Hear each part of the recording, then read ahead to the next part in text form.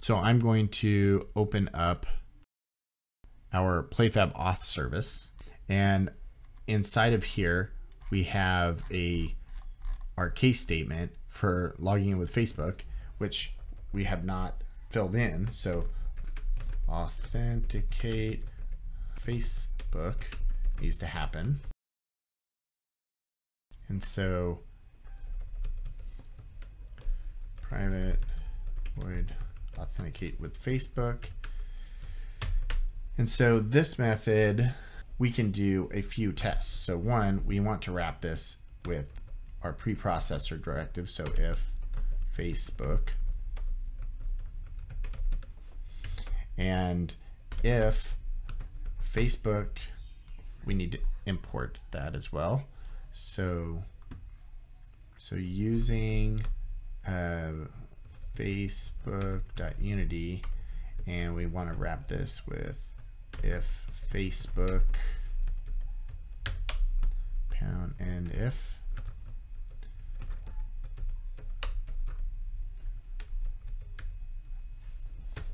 Okay, and this going to have the same issue. So you'll see that multiple places here we have this same problem.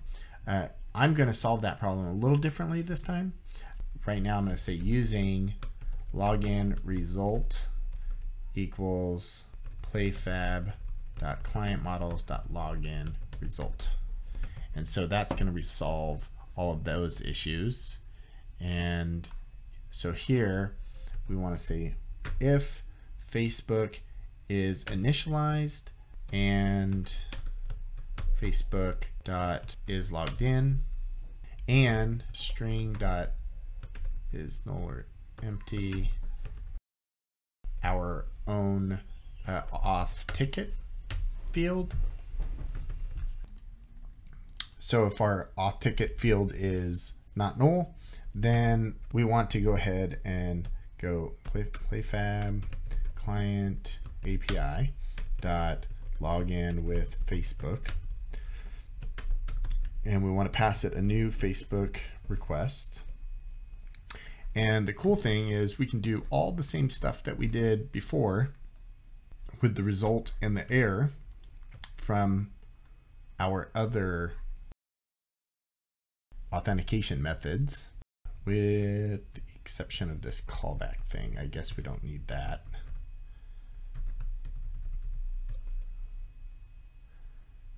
That we were doing just for silent authentication. Yeah, we don't need this either for the error.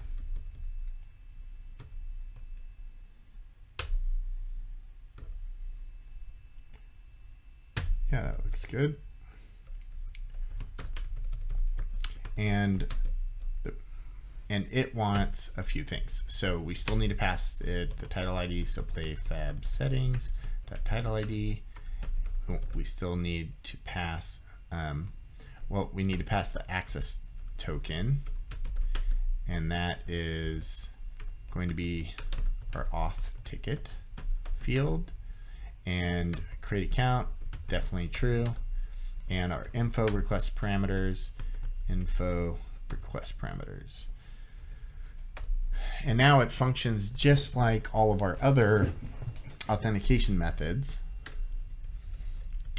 Now, if we get back to this point because it started up, well, we want to display the UI callback.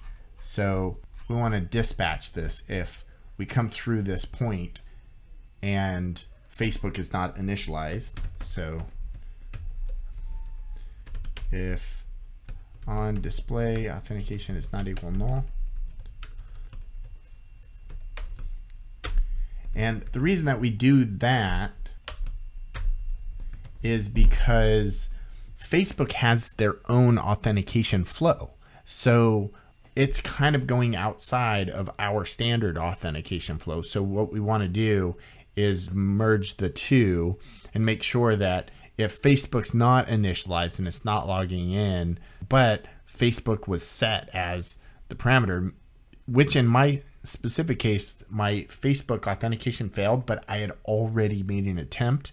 And so my authentication type was already stored in player prefs as being Facebook. So just in case we came back here and we're not ready to log into Facebook, we want to re-pop up and redisplay that Facebook authentication UI.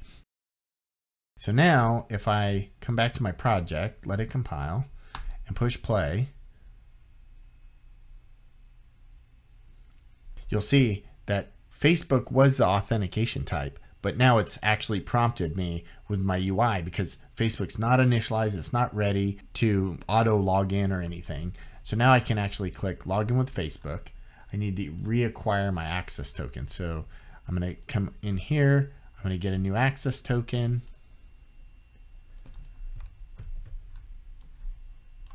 I'm going to paste it in here and I'm going to send my success, and it logged into Facebook. And so there you have it, authentication with Facebook, fully working.